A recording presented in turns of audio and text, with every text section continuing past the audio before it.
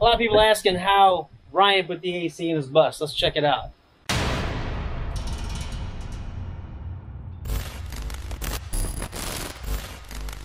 So the long and short of it is basically this is a custom install.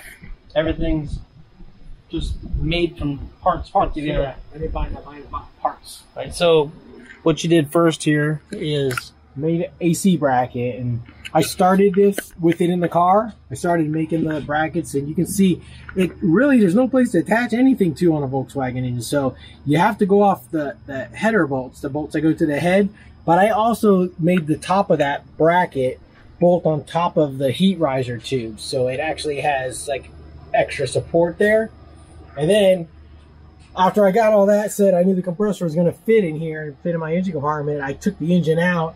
I made this brace, and actually it fit around the fuel pump before. And it actually has another brace on the back side here. You can see that goes to the back header bolts on the back side. So there's both, I use both bolts. So I know some of those kits you see, they just use one bolt. That's one 8mm stud holding this giant compressor up. So I wouldn't go that route because I don't want it to break off, and those things break off by themselves.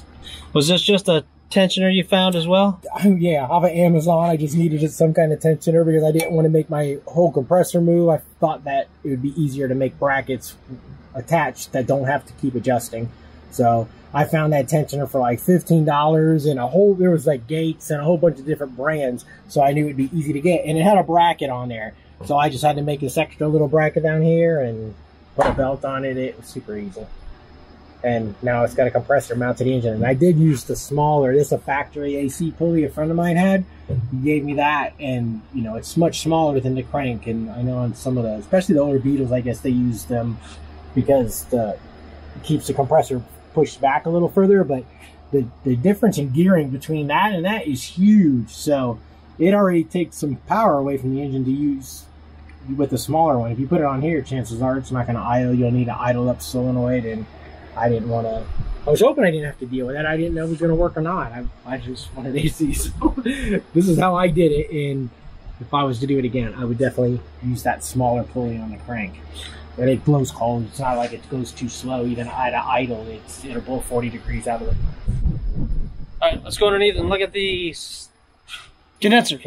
Right, here's my condenser. I mounted it in between the frame rails up high. A friend of mine had this condenser for me too, and it had the fan shroud with dual fans, and you can see it still sits a little bit below my frame rails, and my bus sits, you know, the torsion housing sits on the ground. So when it's sitting on the ground, these are about 1/8 of an inch off the ground, and I've already welded the condenser once from smashing it into the ground, and it's not the greatest place. These fans do pull down, and there's space above it so the air can come in and down.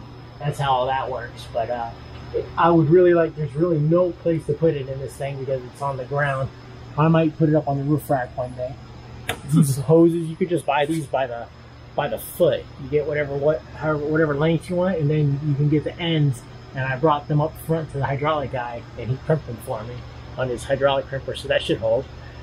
So just ran hoses all the way up to the front. And the condenser has a dryer mounted right here with the switch. Sets the high pressure switch. It's built into that. So ran that through the line, through the wiring back to the compressor, and that takes care of that. So I mounted it here. It's still above the frame rail, out of the way. And the lines keep coming forward. There's a lot of rust and stuff going on here, and a huge mess here. Look at this. Like, what is this? I'm picking up garbage on the road, I guess. Right. I took the heater tube out of it because I live in Florida and I don't need heat. But I just ran up my my AC lines up to that. That's a drain for the evaporator. Yeah, that part up in the front there, and then the evaporator's inside. Here's my evaporator is what that is. This I got off of eBay, and I just took some measurements. They have like a whole bunch of different universal evaporators you can get off of there, and there are different BTUs too. So try to find the one that you'll fit, that's the most BTUs and that you like. And I close off the vent over here because you can shut them off, and I just have these two on because mainly I'm by myself all the time in this thing. But it blows some air out of that thing. Even with all the rust holes in here, it's great. It blows 40 degrees out of these things. And I made a bulkhead back here so that I don't have to cool the whole back off. So I can keep the AC up front, which really helped out there. So, but yeah, it's nothing special. It's just parts that you can buy. Anybody can do that. Just put the parts together. Maybe the hardest part was mounting the compressor in there. But other than that, it's straightforward, simple. You can buy it. You can buy these parts. Everybody sells them.